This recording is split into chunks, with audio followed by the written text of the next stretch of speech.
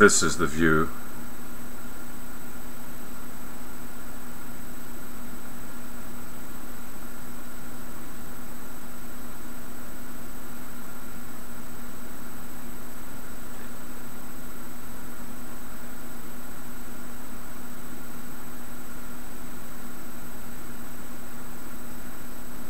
This is the thought.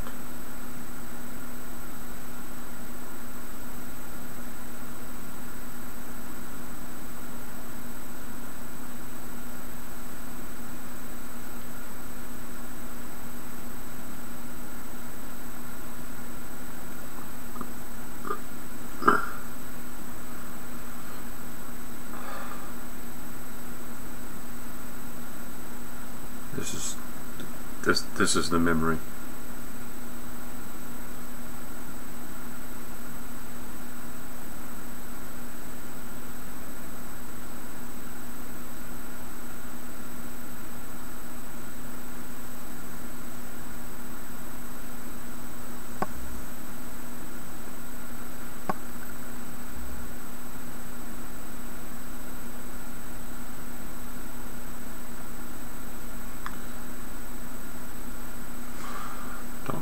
End like this.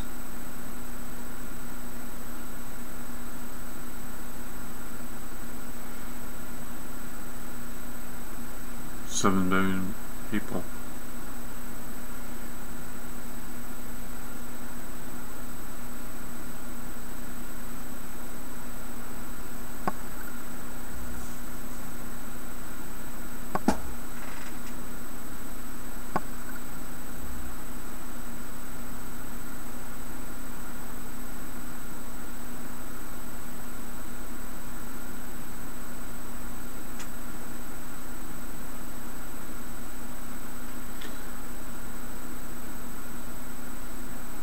Thousand kilometers diameter.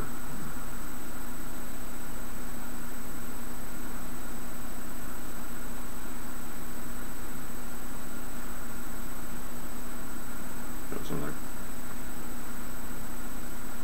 16,000 cubic kilometers or 50,000 cubic kilometers, of which just this fraction of the surface is livable. Close, really inhabitable planet might be, Alpha Centauri or Proxima Centauri, 24 trillion light years. Arthur C. Clarke, and unearthed the communications satellite. He said, if I was such a smart person, why didn't I patent this $40 billion idea?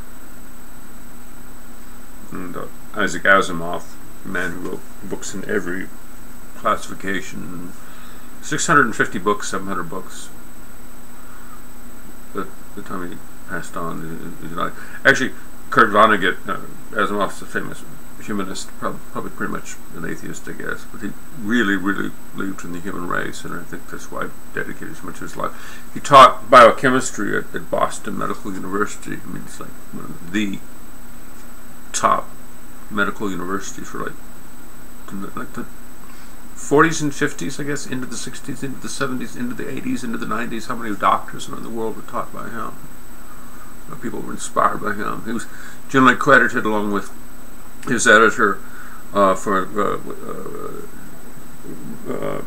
Campbell, not Joseph Campbell, the mythologist, but Campbell as an editor of one of the science fiction magazines, Astounding or something. And between the two of them, they invented the 3 laws of robotics: the rational, non-Frankenstein robot. And of course, Frankenstein. It's actually funny because there's a Spanish version that's the only one. There's a more very recent version that actually has the debate between Frankenstein and his monster, and the monster's name is just the creature. And it anticipates, Wales, John Wales, W-H-A-L-E-S, did the 2 films, the Frankenstein and then Return of Frankenstein, with, of course, an unknown actor. They had offered it to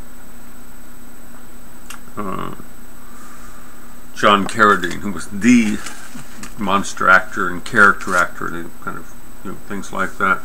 And John Carradine asked, "What are my lines?" He had that beautiful voice. There's a very good episode of Twilight, not Twilight Zone. Twilight Zone. Night Gallery, and it's called the Big Surprise.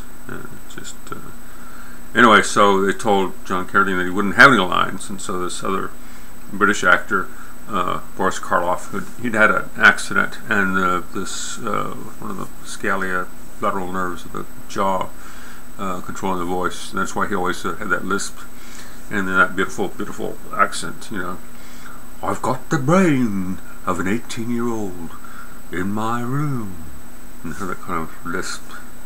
And of course he was in just innumerable monster movies, and also as a scientist, and also as a very rational and troubled person, which is a highlight of science fiction and fantasy, and anything is not to bestow strange powers and things, but have the moral dilemmas of a person that has these. Watching the Misfits series, very good UK series. Well, that's it. Rather somber, eh? On we go. Planet to save. Oceans, continents, penguins, monkeys, including humans, not the most friendly of creatures. Often rude and ill-mannered, but aren't we all, I think, early in the morning, where we've had something to drink, coffee, chocolate, maybe tea, maybe, I don't know. Well, there it is. A couple pieces. A couple ideas. We'll continue with the usual diatribe and rambling, ranting, probably tomorrow. Later, foods. Foods, F-R-O-O-D-Z or F-R-O-O-D-S, generic term for friends, from The Hitchhiker's Guide to the Galaxy, Douglas Adams, other science fiction people, and of course Marie Wollstonecraft Shelley, wife of Shelley, one of the greatest poets of his time, best known for, among other things, Ozymandias. So you should look it up. O-C-Y. Sort of a precursor of Murphy's Law. Nothing beside remains. Oh well, cool. You know what to do. Do good stuff. Try not to fight. If you don't stop fighting, there'll be no jello after nap time. I mean it now. Not all.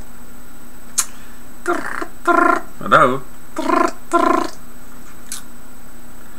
René Descartes.